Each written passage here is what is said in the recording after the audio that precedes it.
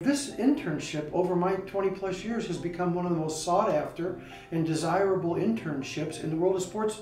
The opportunities that this organization kind of allows people in their career journey in golf, it's enriching. Seeing and feeling the energy around all of the participants and the staff, it's awesome. It really is. I commend the AJGA and the entire team for just putting on a phenomenal weekend and really helping us kind of build that pipeline of talent in the industry.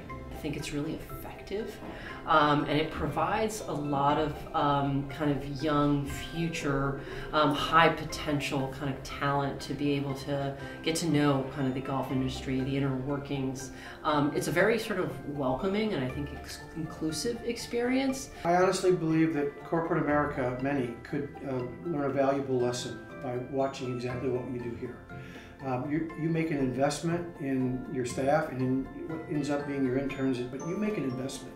And it's not cheap to fly in 100 people from all over the United States and spend 3 days here.